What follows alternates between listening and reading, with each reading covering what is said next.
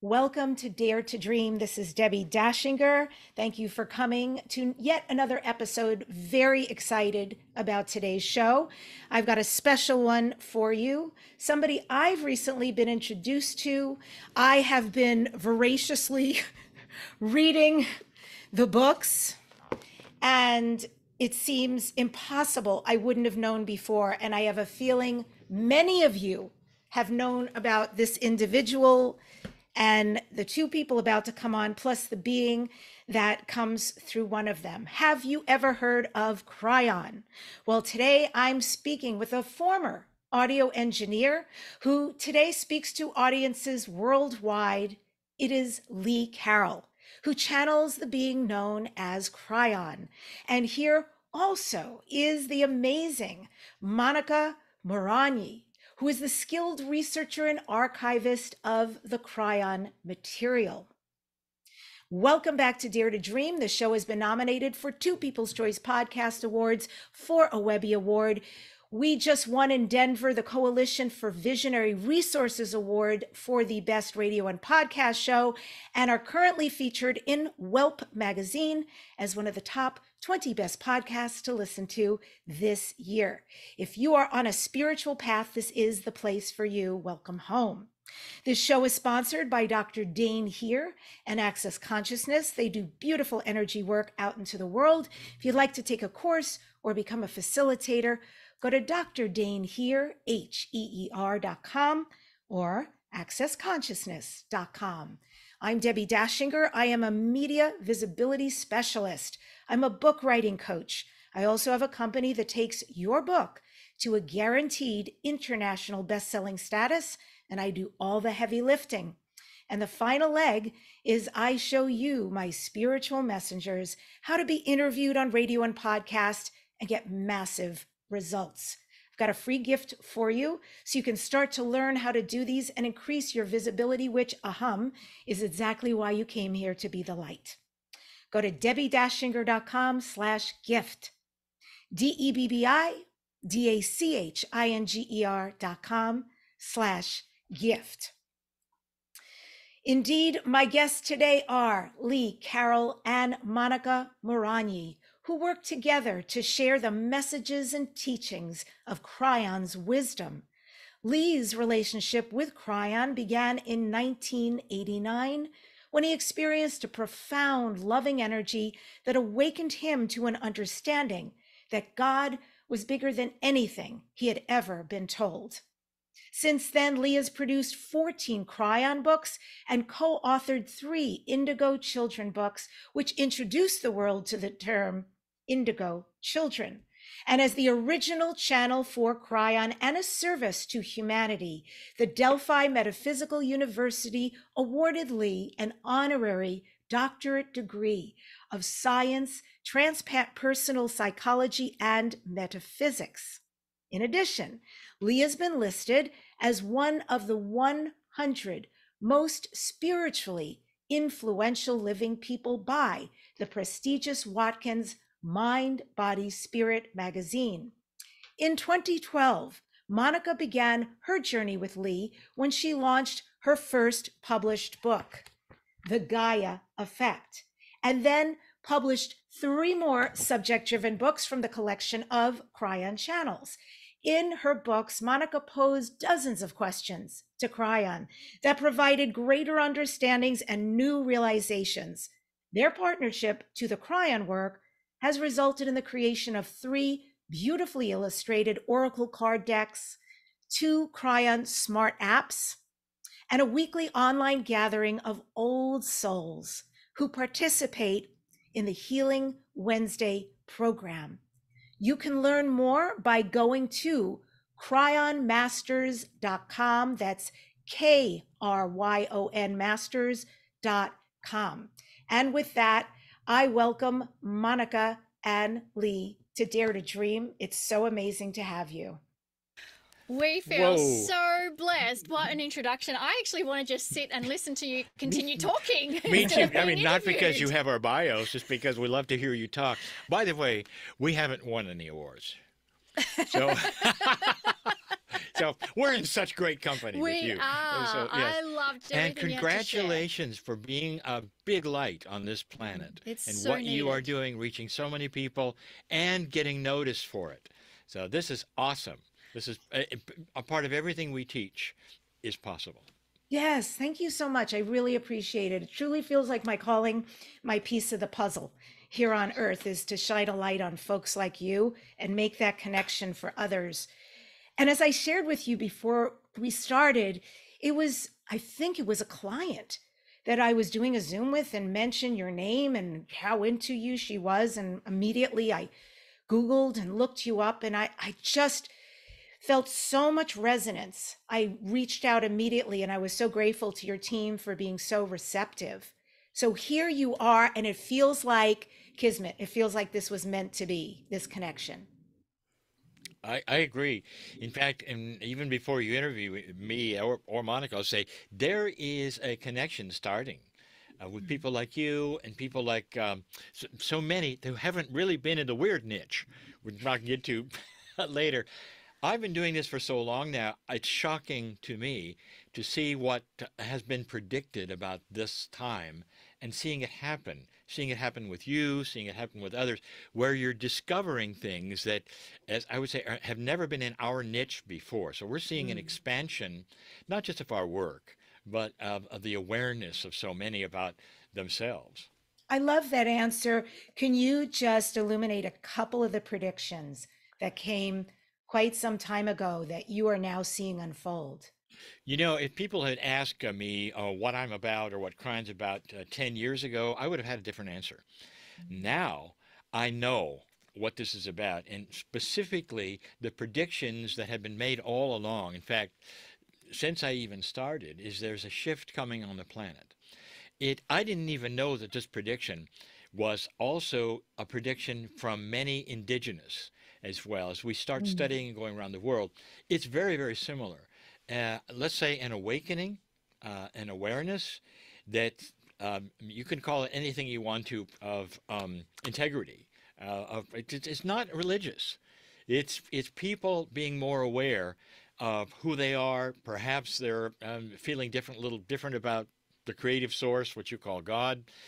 And today I'm seeing this shift. So this is one of the biggest predictions that has been here ever since I started. It's coming. It's coming.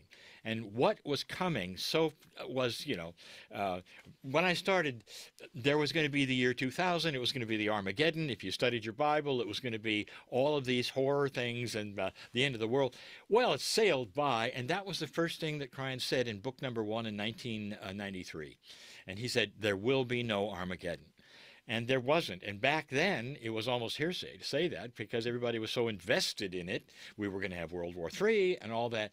So here we are sitting in that first prediction that has come true. And there's others, but that's the basic answer. Amazing. Yes. And I hope more to come. I like how positive always his message is, how well we're going to do. Just hang in there. We're here for a purpose. That's meaningful. And so I want to get to the two of you, Lee and Monika, working together as a joint mission to share the messages and teachings of Kryon. And a question for each of you. Let's start with you, Monika. Who is Kryon to you? I think I was first introduced to Kryon when I was at a moment in my life that began my journey. I had my husband leave me. I was wanting to have kids. My mother and father-in-law passed away, all within a very short space of time. I would never be even wanting to consider looking at life from a different perspective if those things didn't happen. And so here I was, brokenhearted as a ranger in the national parks in Australia. And I started this journey that unfolded. And in that journey of trying to discover who I was and how this tragedy of my life had happened, I'd moved to New Zealand. And in my very first yoga class in New Zealand, someone handed me a book, and it was a Kryon book. And when I started reading this book, the cells of my body was just vibrating so much. And in particular, there was a chapter in there from a lady, Peggy Phoenix Dubrow, who was teaching energy work. And I just knew that I had to do this energy work. And when I would read Kryon, the information would just be hitting a chord of resonance, of remembrance, more than it was just information. Because we listen to information all day, every day. We are in an information technological era. And when you have some information that comes through with such purity that goes into you at the cellular structure with that resonance of home, and that, as you said, every message from Kryon has been here to empower the human and messages of hope. That is the closest way I can describe the energy of Kryon. And it's very difficult because we want to put one entity or one spirit being, but Kryon has always said, I am neither masculine nor feminine. I am a group. I am an entourage. And so this is something very difficult for us to understand as the linear human being who sees one face in the mirror, one body. We want to have that one experience, and yet we are told from Kryon that our soul, the bigger you, the real you, it's a soup of souls connected to everything and everyone. And that's a very difficult concept to understand. But bottom line, Kryon is here to help guide us through the most amazing evolution that humanity has yet seen. That's who Kryon is. Awesome. Beautiful. Do you miss the park ranger outfit at all? Are you aware? Well, I've got some pictures if you want. I do not miss it at all. In fact, I've gone the opposite, where I get to wear girl clothes and jewelry, and I totally embrace that aspect of me now, for Well, sure. you're beautiful. So thank you. And how about you, Lee? Who is Kryon? I know Kryon calls you his partner. Who is Kryon to you? Everything. There was a time when it was separated. When I first started, the experience was like, I'll just tell you. There's one time when Kryon talks to me constantly and said about 10 to 15 years into the adventure, that was halfway through, he said, stop playing church.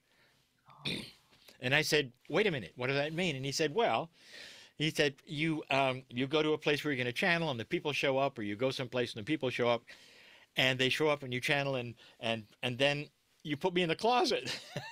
And I said, kind of. And he said, it's time to meld. He said, I want you to become everything you teach.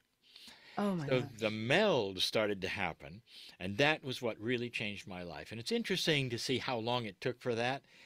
As an engineer, as a very linear man, not interested in anything metaphysical, making fun of New Age people, it took me that long to unlearn everything that I was told. And so that was, I guess, the first time. So Kryon then became not just a friend, but the way of all things. It's like an angel sitting inside me that I could go to anytime I wanted to. It was also frustrating because part of what we learn is, you're going to ask God for this or that, whatever. And I'm realizing it doesn't work that way. I mean, so many times I go to Kryon and say, what do I do now? And Kryon would say, well, you're dearly loved. And I say, I didn't ask that. And it would go for that way until it reached the pinnacle point if I had to do something. And finally, the answer was there. And I would say, thank you for the answer. And everything turned out right. But why didn't you tell me before? And he said, because you weren't there yet. That was one of the biggest principles I ever learned, is that we have choice in our lives. And when something's coming and we don't understand, we have to wait until right up to the point it happens because of all the variables, and that's when the answers come and the joy comes, and it's just beautiful. And I got used to not worrying about what's coming. Mm-hmm. And That's so, amazing. yeah. And so, to answer your question, Yeah. crying is anything you want to say that would represent. It's not a father, it's not a mother, it's not God. It's become an oversoul for me. Mm. Okay. Because well, let me ask this first. Why is Kryon called of magnetic service? What is magnetic service? Okay, that particular answer took me years to understand, and we've had even episodes on our show about it, special video on it. Very difficult to give you in a sound bite, but basically his first information was that the magnetic grid of the planet was going to shift. That's the compass where you can move, you can see north change, and it did. It changed more in 10 years than it had in 100.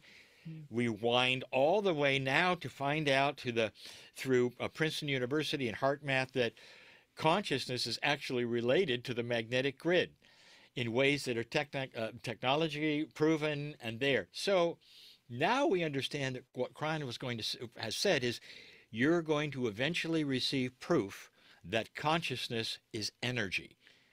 And Mm. that proof is going to come through physics, seeing it. And we did. We needed that particular thing to know that if consciousness is energy, that means it is a player in physics. It starts to explain why consciousness is necessary and can move things and as a player in actionable items. It's not just something mamby-pamby that floats around. You know what kind of consciousness it does? It's energy. That's it. It took all this time to go there. So there's the magnetic connection. There's more there, but that's not necessarily why we came. Okay. And if Kryon has never been human and he is a collective and a non-male, non-female, what energetic form is he? What is he exactly and why you? And the answer is yes. And I just gave you a multidimensional answer that makes no sense in linearity. How can God listen to a million people talk at the same time? Mm. These are the kinds of things, and Mm. Kryon is continually answering me with that answer when I ask those kinds of linear questions. Um, there's a lot more here than meets the eye. So, what part of that question do you want me to address first? Why you? I have asked that repeatedly, and Kryon said because you agreed to it before you came in. He said you were prepared for it the last lifetime. He said it's why you came. And then he told me because you have free choice, if you had not done it, there would have been someone else. So it's not necessarily what we think. It's not a linear kind of a thing. You know, when this happened to me, I was in my mid 40s. And when you're in your mid 40s, you pretty well got life figured out. And I did. And I knew who I was. I was in a profession that was successful. I didn't want to change. There was nothing I needed. So this was not born out of need. And instead, something else happened. And if you want to, I'll give you that. But in all of that, this was not expected. So it took me a long time. When he said, because you chose it, oh, I said, well, why did you wait until I was in my mid 40s, and I was winding down life instead of winding up life as we're taught happens? And he said, because this is when you're ready, when you're done having kids, when you're done doing this, when you're settled and you don't need it, and when you're paying attention. And that made sense finally to me. But there's all kinds of linear things that we're taught and think of that had to go out the window on Mm. this. Yeah. Have you ever had a sense if you are Kryon in another dimension, multidimensionally, past or current lives? Both of you, by the way. This is a Yeah, question. I've never had that question because I know better. I've seen what in my own personal life I've seen what Kryon is, and it's too magnificent to have ever been a human, and that's why it's not. It's like angelic energy. It's huge, and it's so incredibly loving, compassionate, kind, understanding. Um, I know it wasn't me. And Okay. also, I wanted to just add, if I can, that there are others that channel Kryon, and Lee was the very first one to say, let's get everyone together on a stage and present, because we're in this world of competition. In other words, Everyone meaning all the people Yeah. who channel Kryon at the Yes. same time. And Lee had them on stage in Germany. Because, again, we're in this paradigm where we feel like we have this competition. And then people were asking Lee, well, who's the real Kryon? Like, this person's channeling Kryon. And, you know, and Debbie, now this one. you know where that's born from is that we have a beautiful, beautiful creative source, which you call God, and everybody competes for it. I mean, how many people have faced off with you in your life and said, this is the only truth? God is there, but my God is the one you want to go to. Don't go to his God. And so I was so tired of that paradigm, because people would see me channel and say, well, there's some guy over there channeling Kryon. Are you going to like sue him? And go, you don't understand. You don't understand. That's an additive. That's a benefit. We have wonderful information now coming from 2 people, 3 people, 4 people. And I put them all on stage because they're worldwide from many countries. And we did it twice in Europe. And so what happened is everybody channeled the same kind of information, loving, empowering. It was a beautiful time. And a lot of people slapping their heads going in aha. And you know, this is not a competitive thing. This is a new paradigm. Well, bless you for doing that. That must have been amazing to be in the audience for, just like having all those pixels come at you at once. That's a lot of. Well, you know, it was the most amazing. When I told my host I wanted to do it, even he had trouble with it. Like, in other words, he had to get his head around it too. It's like, why would you do that? I say, to show people the grandness and another paradigm they didn't expect of something that is happening here. Yeah. And that is, you know, there's no competition with God. Beautiful. Did you have to vet anybody first? Like, just find out, like, really, is that Kryon before they came on? Listen, I threw a fleece down when I first started. I'll tell you more. When you ask the question that you're going to ask, and I know you do, and they always say, is how did it start? And I didn't believe it at all. And then even after it was proven, I didn't believe it to a certain extent, and had to wait. It was 3 years into it before I really started moving on it. So I was tough to I would say, believe anything so bizarrely different than my reality as a linear engineer. Huh. Interesting. Very interesting. It would be also interesting to know if there's complete, well, we are all one on some level, yes. And the question is very 3D linear, which is, it would be interesting to know if there's complete independence between all of you beings channeling Kryon, or if there's actually a connection there. There's a connection with all of us. There's a connection with me and you. Our souls overlap. This is something else that people don't understand, because, again, we are linear, and Monika mentioned it first, and she said we have one skin, one face, one name, and we proceed through life as independent people, you know, interfacing together. What if I told you that we are, all of our souls overlap? You know what the best example of that is identical twins. Now, they have identical DNA, which helps this to be visible and happen. And on the other side of the earth, one will be, and another one will be on opposite sides. They'll know if their mother dies together and call each other instantly. Something is connecting those two that is beyond anything we believe. Welcome to this whole idea. With overlapping souls, we're all connected as a human race in integrity and in love. And you know where we saw that just recently, a few months ago, is when we saw the war begin. And the earth took a vote. You saw it, even Switzerland. No more war. We don't want this. This is not where we're heading. We're not going to endorse it, you know. And the whole planet voted almost within a day or so. They don't want this. That's a first, if you think about it. Almost everybody polarizes in the past world wars, and there's East and there's West and there's this and that, and everybody lines up to have another war, and we didn't. That shows you something. We have an overlapping consciousness that's starting to happen on this planet that says we're together in more ways than you think. Maybe not politically. It doesn't matter. It has to do with love. It has to do with compassion and what we really want out of life. Yeah, it's a great example. Truly it is. And hopefully we're seeing the tides turn right now. We are seeing this, no, hopefully at all. We are seeing, I believe that we are empowered to make this change. Mm. We're not out of the woods, and Kryon said, you know, when the light turns on, ugly stuff is going to show.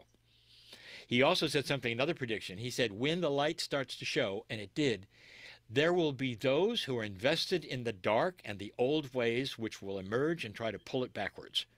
And that's exactly what happened. I mean, welcome to those who are still in World War II. They're invested in wanting to return to a Cold War, to threats, to all, and there was, right there, a prediction again coming true. It's going to be tough to get through a situation where people are still invested in the old ways. Especially, there's some other things coming as well that will exemplify that. Interesting. Very interesting. You would say that. Yes, I agree. When the light was turned on the underbelly, then whatever is in the underbelly has been crawling out Yep. in spades. Very interesting. I have a friend who recently was just so upset politically about an overturning of something that occurred. And my solace to her, get politically involved, absolutely take action, and know that as a metaphysician, this is good. This is a blessing. It means now we can change. Now we can look at something and make different choices permanently. Hmm. So yes, I'm with you in Kryon, absolutely on that. And interesting about what's to come. So to jump into the past, or since there is none, let's talk about Lemuria. Monika, one of your most recent books relates to all things Lemurian, and it's titled The Women of Lemuria. I'm quite sure I was Mu. I was Lemurian myself, the continent of Mu. And what is the Lemurian sisterhood? Beautiful question. I'm glad you asked that. And what's interesting, when I started to write this book, The Women of Lemuria, first of all, I was so enamored with that word, Lemuria. Never heard it before until Kryon came into my life. And what was interesting is that I had always heard the term Atlantis, and people talk about Atlantis and the past lives in Atlantis. It's very known in the metaphysical world. But Atlantis is also known in mainstream media. There have been TV shows and there's been all sorts of movies, and so much is known about the myths and legends of Atlantis. And I was thinking, well, why do we know about Atlantis but not Lemuria? What is the reason of that? And so I want to just share this fascinating insight into how myths and legends can be based on some elements of truth. And I think our culture is one where we enjoy myths. We love legends. Look at the popularity of Star Wars and how that has just embraced us on this hero's journey, the hero's adventure. And so the myths of Atlantis, first of all, let's look at what it is. It's often this civilization with this amazing power and technology that abused it, and as a result, it got destroyed and it sank and went underwater. So here we have Kryon that gives us information on Lemuria, and coincidentally, there are many versions of what Lemuria is and what it represents. So it's easy to go and do research and find out lots of information that sometimes appear to contradict each other. And I always say to people, take a look at everything and just use your discernment as to what it could represent, because often information is given to us in metaphors. And so if you start looking at the metaphor behind something instead of the literal value of what is given, you will start finding those cookie crumbs and connecting the dots to the story behind it. So Kryon comes along and gives us information that Lemuria was a place that actually existed physically on the planet, and that today that place is known as the chain of islands that make up Hawaii. Now, often in this reports of Lemuria, you have this missing continent of Mu, the land of Mu, and how this continent was somewhere in the Atlantic, or it was somewhere in the Pacific Ocean or Indian Ocean. And then all of these things happened. And geologically, when you look at these claims, none of them make sense. And yet Kryon gave us some information that paints a very different story. And the story is this, is that there was a bubble of magma that was pushed up under the crust of the earth.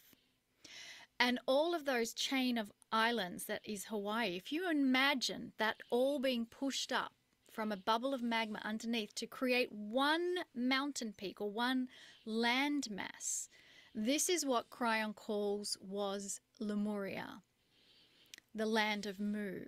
And there's actually geological precedent for this. If you look at Yellowstone National Park, where they have now had geologists say that there are etchings that represent glaciers that were on top of that mountain. And what could have done that? Well, it was a bubble of magma that pushed up that area that created mountains so high you had ice and glaciers form on them. So there's precedent of what Kryon is describing happened in Lemuria. And the time frame of this is about 50,000 years ago is where we had those beginnings of Lemurian civilization. So when I start questioning 50,000 years ago, the only culture living today that's had that kind of history is the Australian Aboriginals in Australia. They have been living on the continent of Australia, isolated in the moment, for 50,000 years. So yes, there's not just precedent for the geological information that Kryon's given. There is a culture that has been around for all of that time frame. And interestingly, the creation story of Aboriginals in Australia is that we came from the Seven Sisters. And in fact, if you start looking at the creation story of Indigenous all over the planet that didn't even know each other, they tell you the same thing. We came from the Seven Sisters, a cluster of stars known as the Pleiades. So now here we have the story of Lemuria, the land that was there, and that those that came to Lemuria were the Pleiadians, the female star mothers that came to create divinity within the human beings that were born on the earth. So this is the Adam and Eve story. This is our creation, that we had intervention from another planet of ascended beings that came to give us that spark, that divinity inside of us. And so the whole point of Lemuria was to have those go through this experience where they learnt core spiritual truth from those who had it taught to them and learnt about the God inside and how consciousness controls physics and how you are an extension of that creator. And so Lemuria's purpose, the women of Lemuria, is all about what has been given to us, imprinted within our DNA of core spiritual truth. And at a certain point in time, Kryon says the bubble of magma began to subside.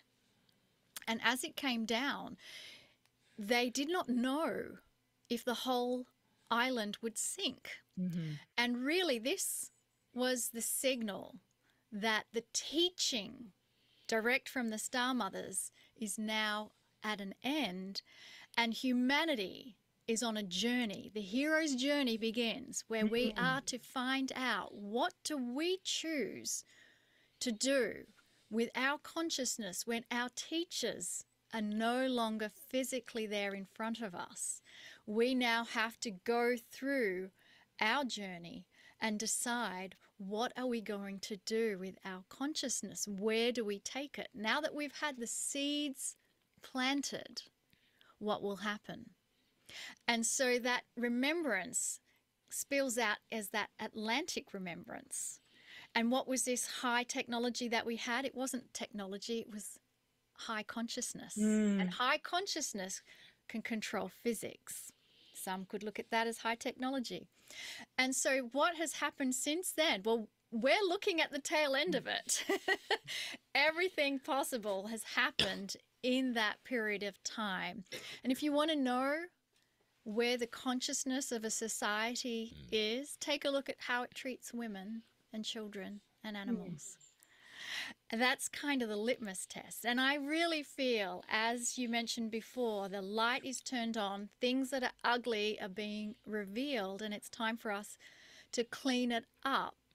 And that's where integrity is now coming to the fore. And that's why we're seeing things like the Me Too movement, where it's no longer acceptable to do those things. That's why we see Black Lives Matter, because it's no longer acceptable to do those kinds of things to each other. So that's kind of it in a nutshell. Thank you for asking. Yes, clean up on Isle Earth.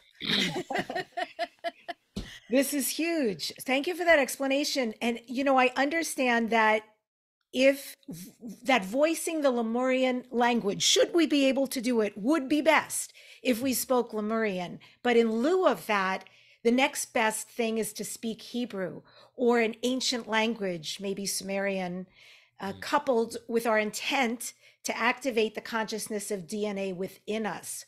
So maybe you can speak a little bit to that, the languaging, and then most important, what is the consciousness of DNA?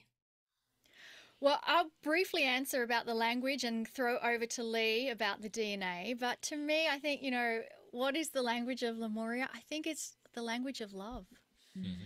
And every language, no matter what it is on the planet, when you see two humans interacting with each other, even if you don't understand what they're saying, and if they're talking to each other in a very loving way, that's a language you can feel. Look at our music. When we hear music, even if it's another language we don't understand, we connect.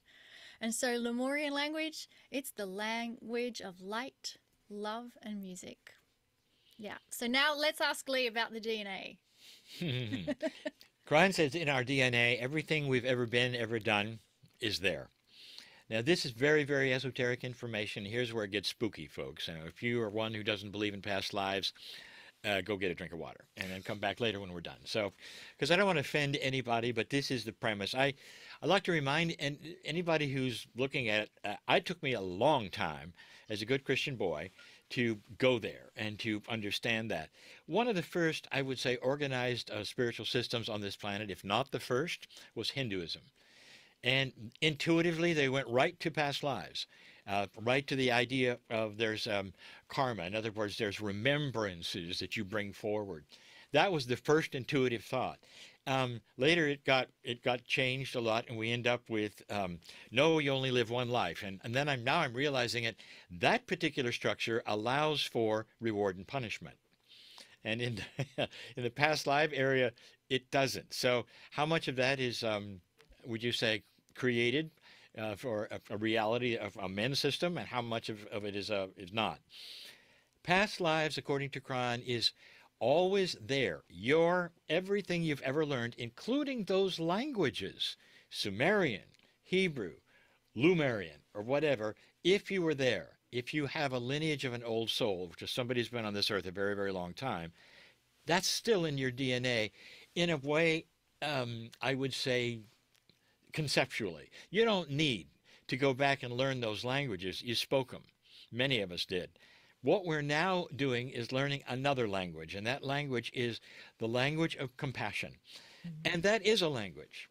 How do you react when somebody says to you, for instance, here's an old energy. How do you react when somebody says, I don't like you, I've never liked you, you know you're awful, and pushes you with her finger?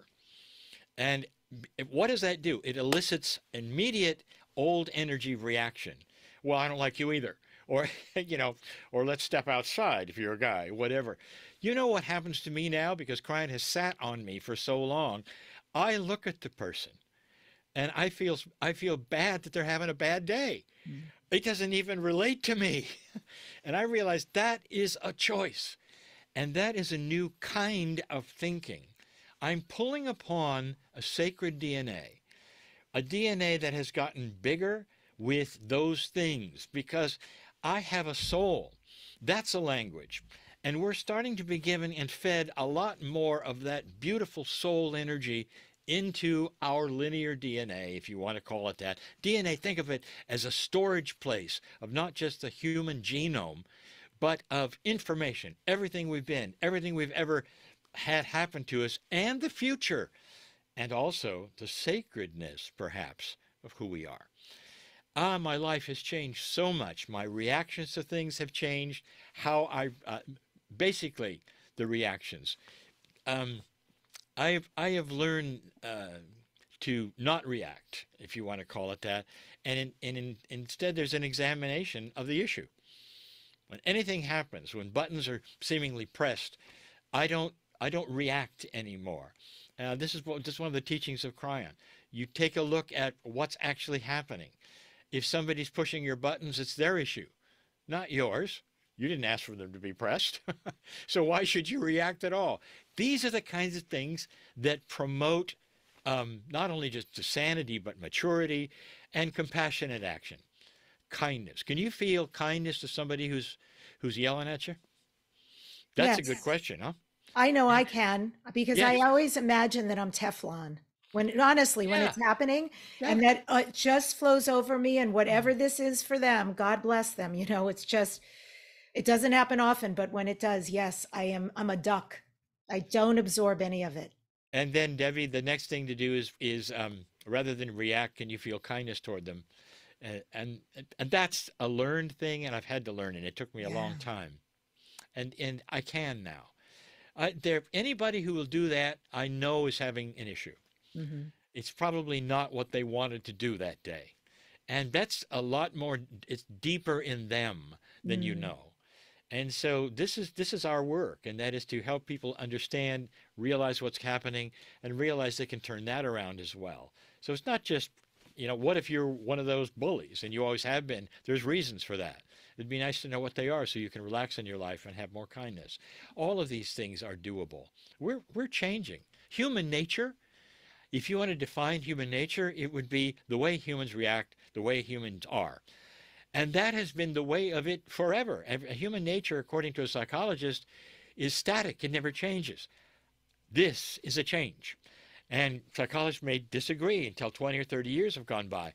But we believe, something Kryon also said, there'll come a time when sociologists, psychologists will look at this time, maybe in 50 years, maybe in 100, and say, this was the beginning of the end of a barbarous era. Oh, wow. Hmm. And so we are starting to see the change in Mm. human nature.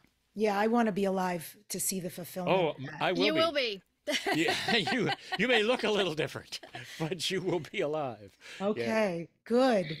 And I also want to be alive for when the contact work happens. I mean, good. I've already done contact work, but I mean the real deal Yeah, when the ships really come. So, definitely. And there, it's. I don't think it's that far away.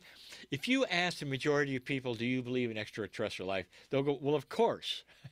Do you? So it's gone from, are you, boy, are you nuts, to what the astronomers are telling us.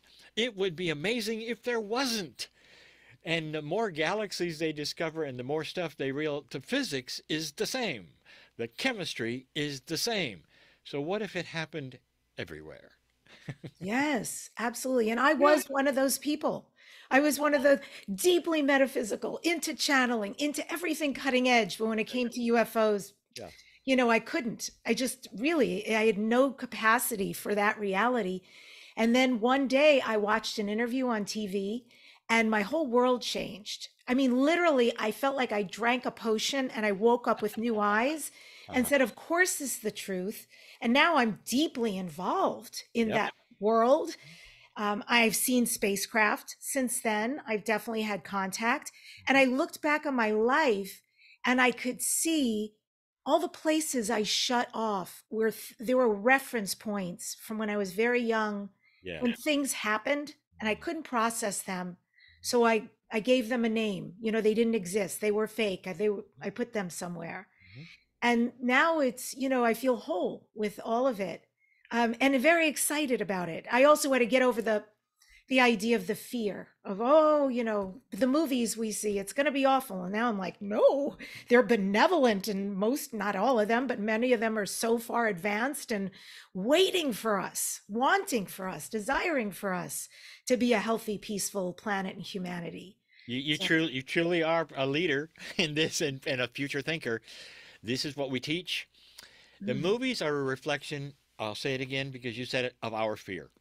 It's the same fear that we had of other cultures, hundreds of years ago when we circle our wagons because we didn't know who was coming, and we're afraid of them because we don't understand them. What if that were the case? What if we were the new kids on the block? yeah. And most of civilizations on other planets have been doing what we've done. If you talk to biologists, they say that Earth got a very slow start of life. It happened several times, and it took like an extra few million years even to get it going in photosynthesis. It's interesting. What if some of them, in the same creation story we have, 4 billion years old or so, had it millions of years before us?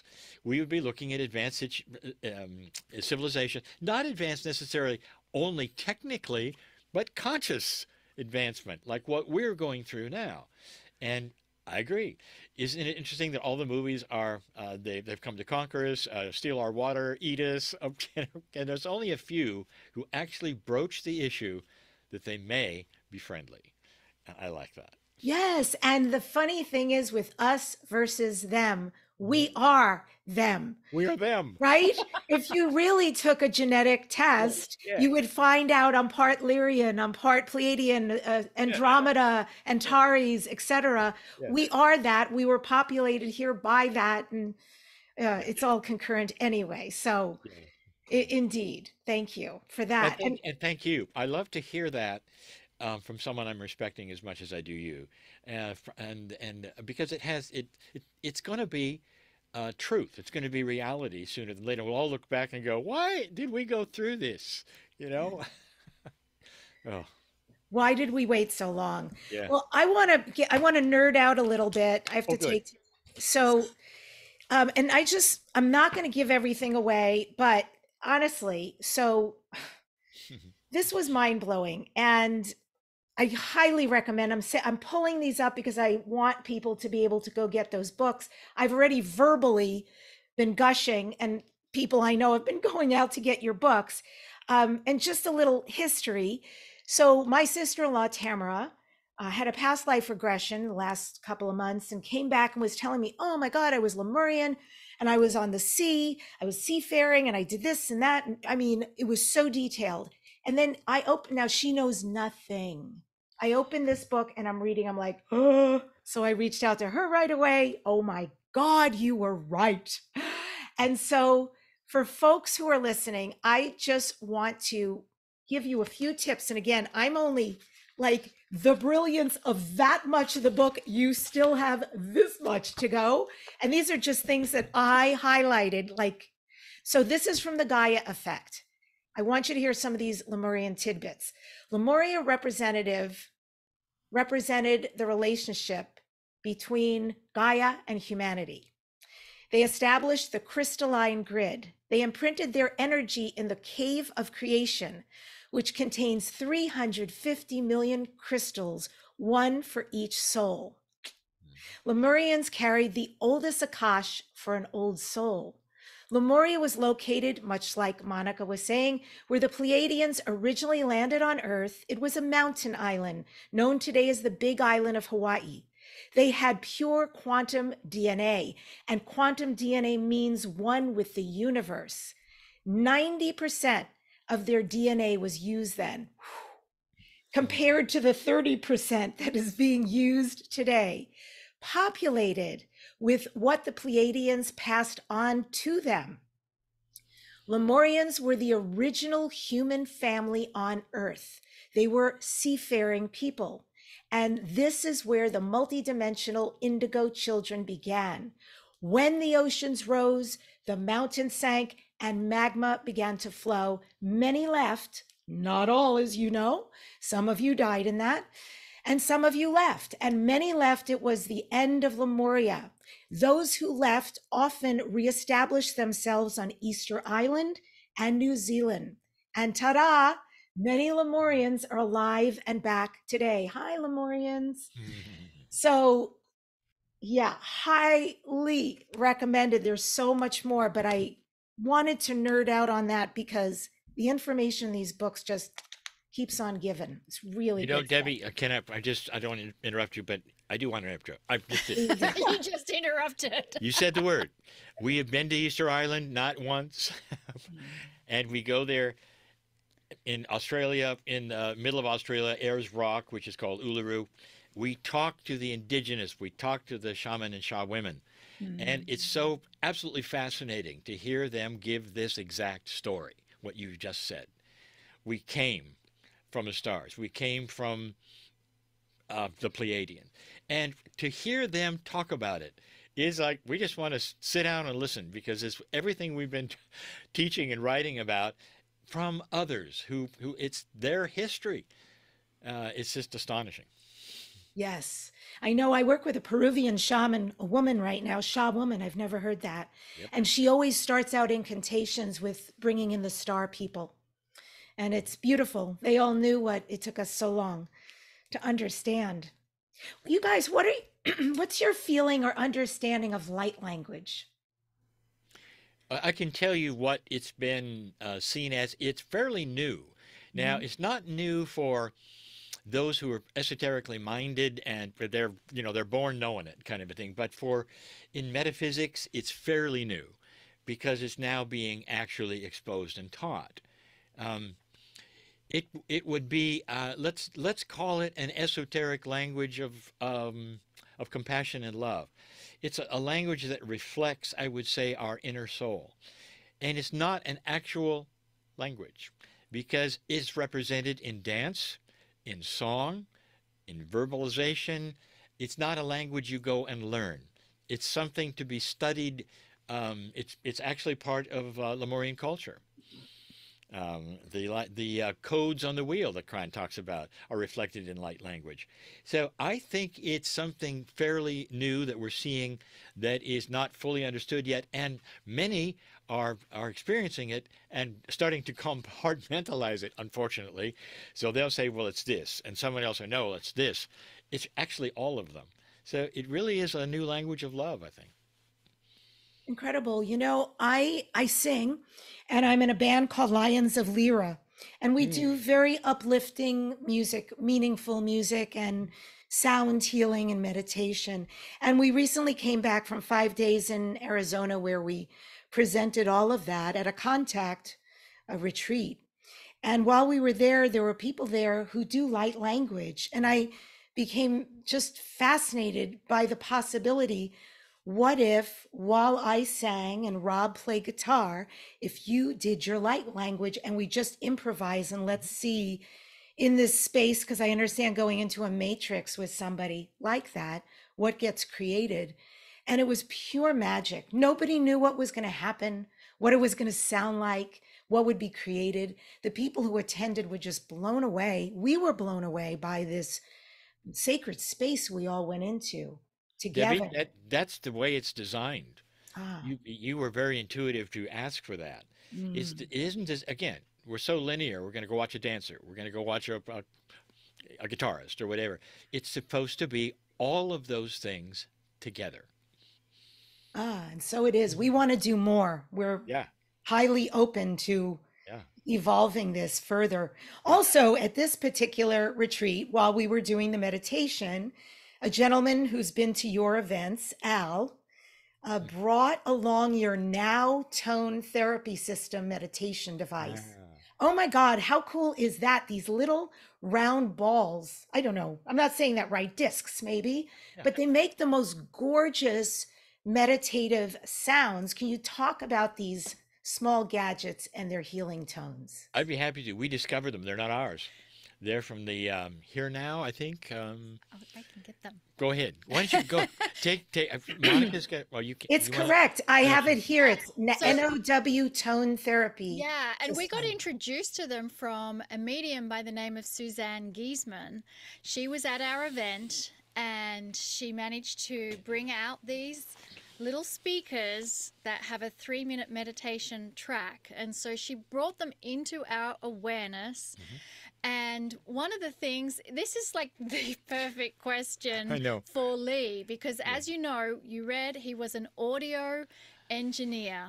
And what Lee's not sharing with you is that he was very musically gifted. There were so many instruments that he was able to play. His father and his grandfather, there's a lineage of musicians in Lee's biological family tree. And so he had this skill of being an audio engineer in the recording booth. He could read music, he could hear pitch, he could hear everything and read everything. And that's why people wanted him mixing the music, because his ear is there. So now we have someone who understands music, who then channels information from Kryon about not just music, but the overtones and the harmonics that are communicating to our DNA, because our DNA is both a transmitter and a receiver.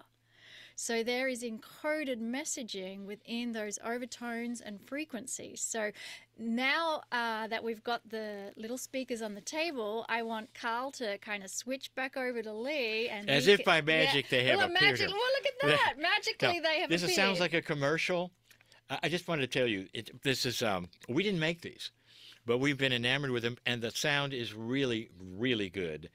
And they're about 3 minutes, and you start them together. We're not going to do it here because Zoom doesn't work well with tones at all. Don't do it. No, I was But just this is gonna what they look show. like. Yeah. And you can get them in several places.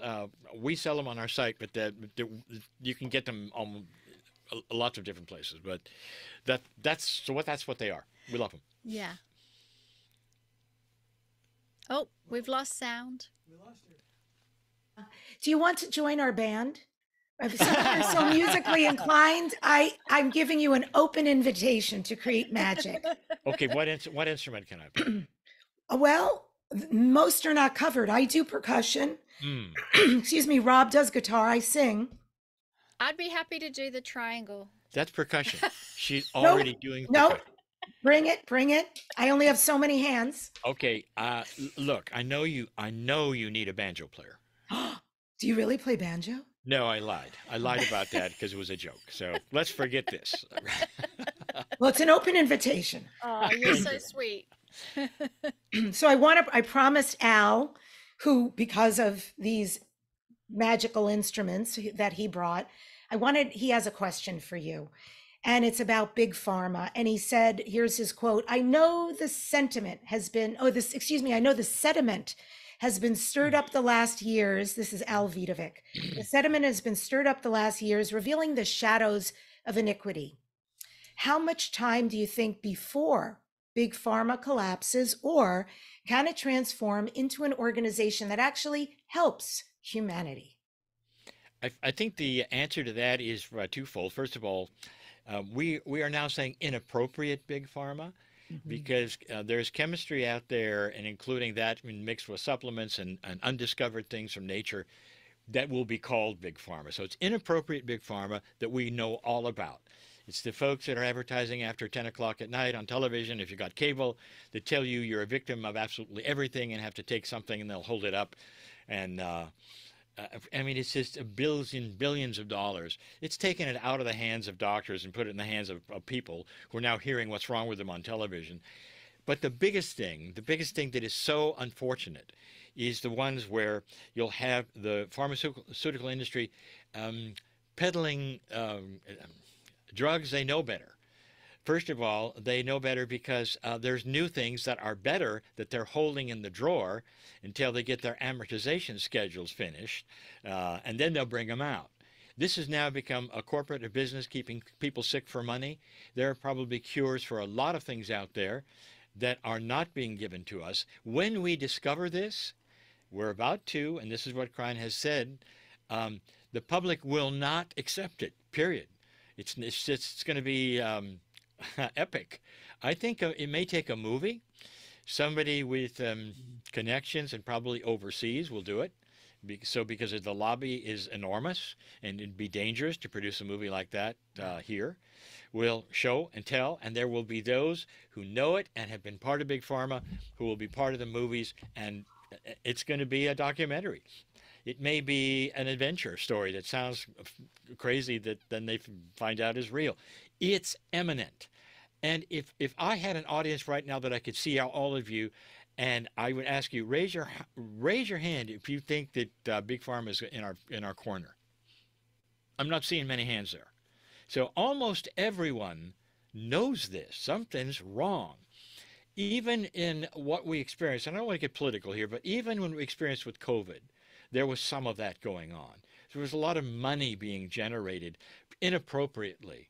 And it's not about who got the shot or not. It's just how that was managed and who got the money from where. And this is what we're talking about. You know, at a time where we all needed help, this was not a time to jump on the money wagon. And there's many who did. And so that will come out as well. So it's imminent. And this is what Al, I'm sure, has heard from Kryon before. How long? We are in charge of that. And the money is amazingly there to keep it from happening. But there'll be a tipping point. How much money, let's go back in time. How much money do you think was invested in tobacco in the 50s? I can't even imagine, because money was so different. I mean, it would have been gabillions now. Everybody smoked, first of all. Well, everybody. But I mean, I remember going to college. No, I went to high school with a kid who drove me because I didn't have my license yet. And he smoked. And then, of course, he put it away. And anybody who was anybody, all of the kids smoked because it was cool. So here we came with one thing that happened. We got a message. I don't know how we got it, that the tobacco companies knew that it created cancer. They knew it. And what they did instead, not to tell us, was to create a cartoon character so they could get the kids addicted first. Oh, wow. When we found that out, it was their downfall. Cigarettes are produced in America right now, and they all go to Europe. Not here. And if you've been to Europe, you can see it. They haven't caught on yet to it. Did you know there's warnings on all of the packages? It'll end your life. Yes. They're still buying them. Yeah, and the price point right now, I don't even understand how people do that or why they do that. But, you know, exactly. And I will say, you know, with my insurance, and I supposedly have good insurance, the only thing that's ever covered, ever, is pharmaceuticals. 100%. Almost doesn't matter what it is. And then as far as COVID, indeed, you know, when ivermectin came out and they were starting to say, this is a cure, this will get you well quickly, it became illegal. But it's not FDA approved, but it's for horses. I have a dear friend who lives in Amsterdam. She couldn't even get her hands on it because it's illegal in Amsterdam. And doctors were having their licenses removed for even giving out ivermectin to somebody who had COVID. It's insane.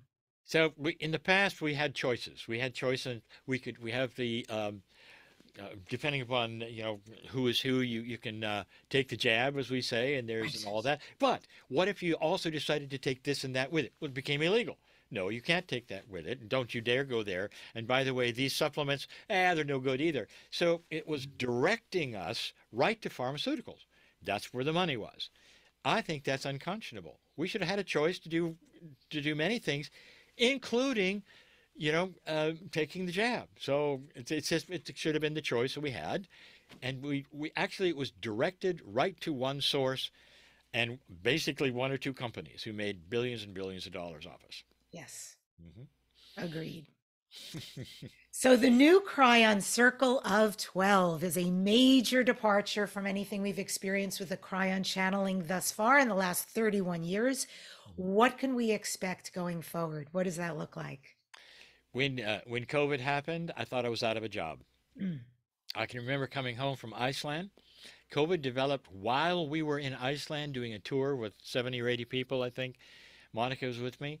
I got to come home. Monika didn't, because you could not come to the United States from anywhere unless you were a citizen at that point in time, for fear that it would spread the virus. Or a resident. And I was neither at that point. And she was neither at that time, and she is now. So what we had was 3 months she had to stay in another country. She had to wind her way home through allowed countries, including Denmark and Dubai, and finally come back to me. But I'm sure everyone has their wild I'm COVID sure they do. stories. Yeah. But we earn our living traveling. We would go to various countries and we would give seminars all over the world and all over the states and all. And when that hit, we couldn't even travel in the states because there was nobody who could assemble anymore. You know what I'm talking about. You couldn't have meetings. We thought it might happen and we'd be okay in 2 or 3 months. We didn't expect like 2 years. So I thought I was out of a job, and suddenly things came together in a way that was miraculous. When that happened, by the way, I will tell you something I had learned from Kryon: don't react. So I had a moment of, ah! And then I realized there was another thing happening, a shift of paradigm of what I would do. I had been in as an audio engineer and broadcast most of my life in one way, and we had met so many of these great people who were doing some streaming. I called a friend, Carl, who is behind the cameras right now, and Greg, who did all the audio, called them and said, let's change the paradigm. How would you like to build a studio and do something different?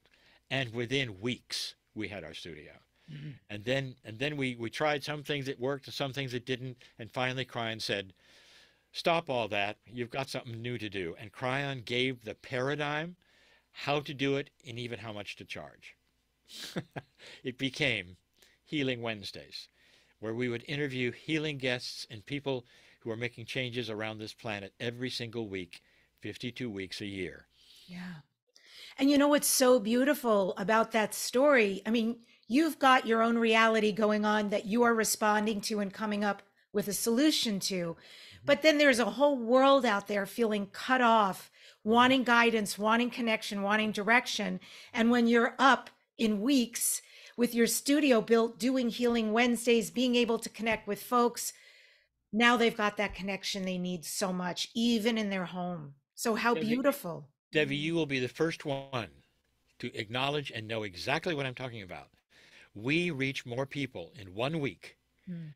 on the air with one program Yep. than we did all year long in the old paradigm. This is the way it should be. And this is exactly what I teach when I teach spiritual messengers about being interviewed. Why would you be interviewed? Tell me how many people you can reach on stage, and they're not you or Kryon or Monika. That's right. So, like, if they reach 100 people in an audience, that's great. Now let's talk about a show that's got a 500,000, couple of million, whatever the reach is. Yeah. It will change your life with visibility. It's so important right now. It also changed my thinking. I always was in kind of a closet, metaphysical, spiritual closet. I'm a channeler. Who wants to meet a channeler? And most people would say, I don't believe in that crap. You know, don't go there. I'm not interested. And suddenly, that's not the case either. I'm on your show. Yeah. I mean, I'm on many shows now. Yeah. I've even got one coming up that's that corporate investors want to know what's happening on the earth. And it's Oh, like, cha, cha, cha, cha. That's and are awesome. willing to actually give a listen. I mean, why not? And in the past, that was not acceptable. It's just too woo-woo, too weird, That almost a is cult. beautiful. Well, right, exactly. The world has changed so much. I love the fact that you are bridging over into mainstream. May you, bridge that for many to come, because as it should be, really. So, Cryon recently said that our bodies are designed to live hundreds of years, and we need to slow down and create longer telomeres. What is the teaching around this? God knows I'd like to live longer because I grew up with probably much the same as you. You get to a certain age, you retire, things start to fall apart, you creak, you moan, the bones, the joints, whatever, that befalls people. You can't move as well, travel as well. I don't know. But I would like very much to utilize this body, this being, and this possibility for a long lifespan. In India, there are masters who lived. What was Monica, the Dr. Naram's teacher? Yeah, recently been introduced to a wonderful book, Ancient Secrets of a Master Healer. And within that, we're introduced to healers who live to 145 years of age. And Kryon has said that our bodies are designed to live 900 years, and that the terms that you heard in the Bible of beings living for 600 years, it's not a misprint. And so you have to ask, why is it that we are not living even to 100 years? And the answer from Kryon partly is linked to consciousness. The other part is that it's a program that we have. And so, how do we get out of that program and into the new program of longevity? And may I ask you, is that program collective consciousness or something else? Part of it is collective consciousness, and it's expectations of how long do you feel you are going to believe that you can Interesting. live. And so collectively we are told one thing, and so it is up to the individual to say, that's not my reality. So you're actually like a fish swimming upstream against the current. Only those that have that real conviction that you can do it, they can make it, but it's a lot more difficult because they're swimming against the current. Does that help explain how? I'll just we can go, Yeah. we can keep going and saying, since we know consciousness is energy and it's been proved in these last years that it is actually energy, think for a moment, do you or do you not have control of your cellular structure? Now, most Yes. people will say, well, most would say, no, we were told they're autonomic and we only have to do this and that. The whole idea of think yourself well is not really true. And yes, it is. And Dr. Bruce Lipton has proved it in the father of epigenetics. Yeah. I have trouble with that word. The thing is this: what if every morning, if you awaken, you expected to live a lot longer than any of your peers or parents lived? Not only that, you started counting what you were grateful for. Mhm. You started looking at all the things that make sense on the planet, how you were going to work that day. In other words, you are starting to fill your cellular structure and it chases away worry, anxiety, fear, all the things that make you older and stop longevity. And that is what has been proven. People who worry about things die early. People who are always in fear, they die early. Now, the big one. I had a friend who became my insurance man, my life insurance man. I went to high school with him. And we were really good friends. Um, but he was a hypochondriac, if you want to say that. He was afraid of everything. And over his lifetime, he caught everything he was afraid of and died about 6 years ago. Hmm. He's my peer. He died 6 years. I mean, and I wanted to say to him, Herb, you created absolutely everything. And that weakened your body. Every single thing you caught weakened your body. Now, that tells you something. Consciousness changed his lifespan. Let's reverse it. Let's now start working with the opposite. I am not going to get that virus because it can't get me. And people will say, wait a minute. I'm not sure that can happen. I can tell you it does happen. It can happen. Kryon has even said when your cells are vibrating at a higher level, disease cannot attach it to it. Did you hear that? Now, Yes. I want to see that starting to be proven and happening. Studies of who's living longer and why. And you're going to start seeing that the people who are not worrying and not in anxious and not in fear are starting to live longer lives and start. This is fairly new to us all, and there's still people shaking their heads and saying, I believe it when I see it. Well, get ready to see it. Yeah, because there's something on the earth called blue zones. And Mm. these are, you know about this, I'm sure. These are areas on the earth where people are living longer than any other place on the planet. And there are scientists who have gone there to find out why. So, for instance, in Sardinia, I love Italy so much. And Sardinia has this amazing population of people who live very long.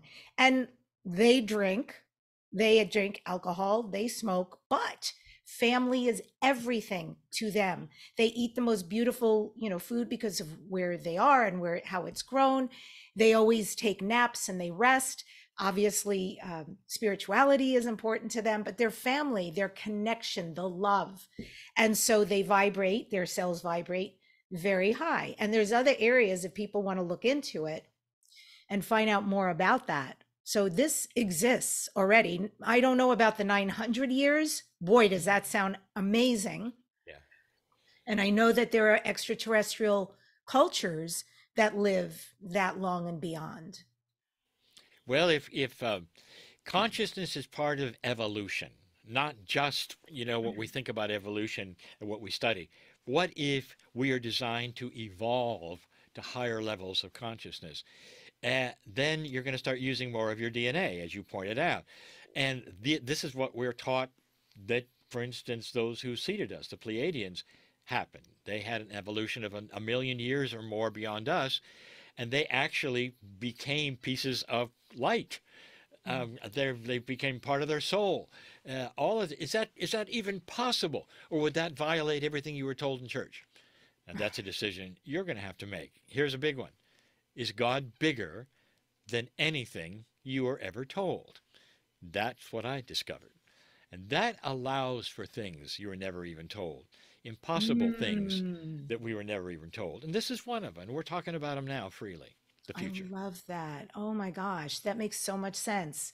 To recognize God is bigger than anything I was ever told. Therefore, you as a creator can conceive and achieve bigger than you ever imagined and live a life grander than you ever supposed, et cetera, et cetera. That's like a ripple. That's awesome. Oof. I have two final questions. So just following on what you just said, something. So I did it this morning. I've got a beautiful giant Tibetan gong here. The sound is beyond. I got it because of the sound. So this morning I woke up, went in the living room, I hit that gong, and then I just to all corners, thank you, thank you, thank you. And I gave thanks, to the Pachamama, to the air, to the sky, to nature, to the animals, to all the things in my life of which I'm so grateful. And when I was done, I took out my koshi chimes, which are angelical, and rang those and went on with my day. Also set an intention. Do you both have a ritual or practice that keeps you grounded or centered? And if you don't mind, to each tell me what that would be. Who wants to go first? I think I don't have necessarily a specific ritual how you described.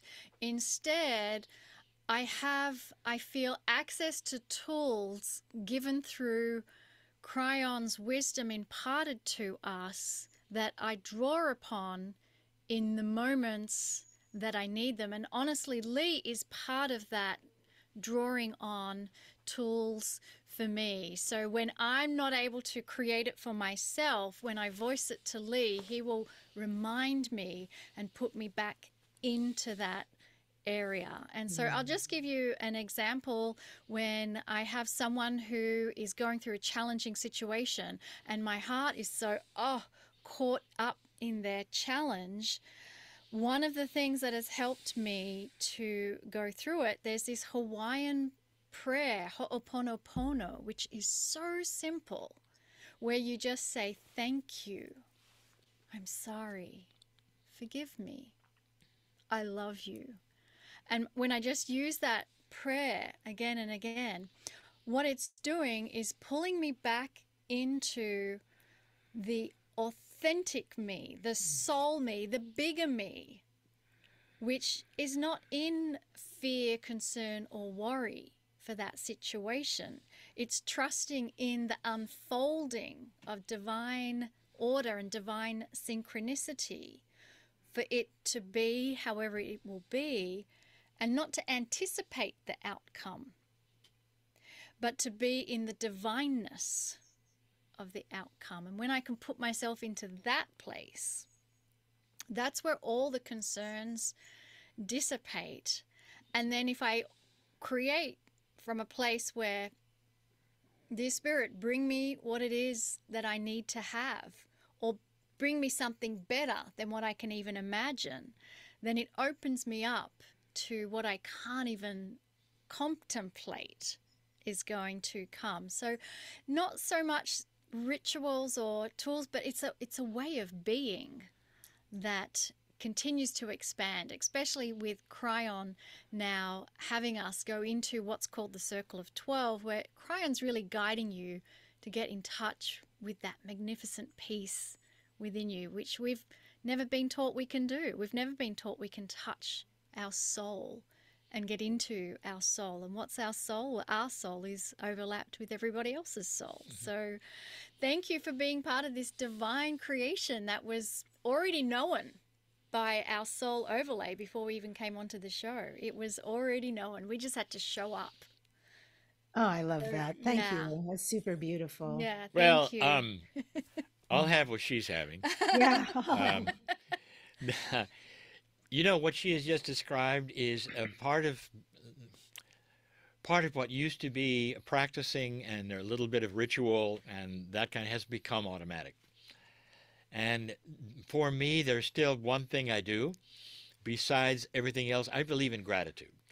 And the very things that she spoke of, I'm doing as well. But I start my day when my feet hit the floor. When I swing them over and they're on the ground, out of bed, I find something to give gratitude for. And I do it every single day of my life. And when there's one thing to give gratitude for, that always follows by 3 or 4 or 5 others that I can think of for myself. And so that first few moments of my day always starts with gratitude. And I think that has helped me a great deal to relax into whatever happens, because I realize that in what I do in life, there's a lot of variables, a lot of moving parts. And of course, you could be swept up in the fact that they're not all moving correctly. and I just stop worrying about it because I'm so grateful. And that has changed everything for me. And I've been doing that for some time now. So that's where this is for me. Excellent. Just to remind folks to find out more about Lee, about Monika, about Kryon, you can go to cryonmasters.com, and it's Kryon masters.com. And the last question, my dears, this is Dare to Dream. So what are you next, Dare to Dream? What are your future dreams and goals? Oh, that's a good question. I'd love to hear what Lee's are. More of the same. More of the same. I will, by now, if there's a major shift in what I'm supposed to do, the old me went, don't change anything. I got it figured out. Don't change it. The new me says, bring it on. Because whatever it is, it'll be better. Whatever it is will be perfect. And I know that it'll be correct. So for me, I have no expectations except Wow. more of the same. Wow. That's so beautiful. What do you dare to dream, Monika?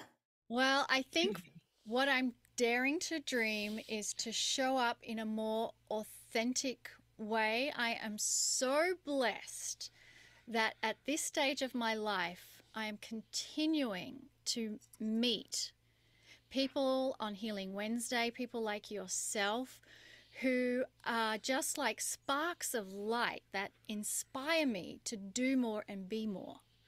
And so that is my dare to dream, is to keep meeting sparks of light that will help illuminate my flame even brighter.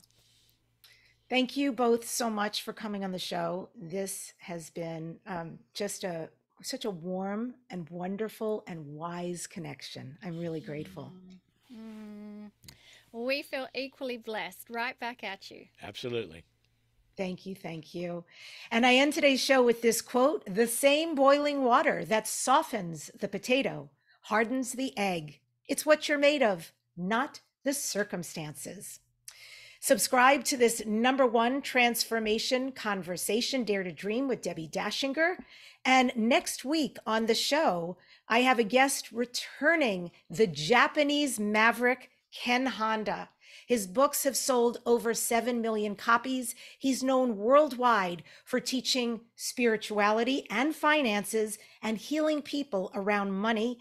Ken offers the Happy Money Healing Program.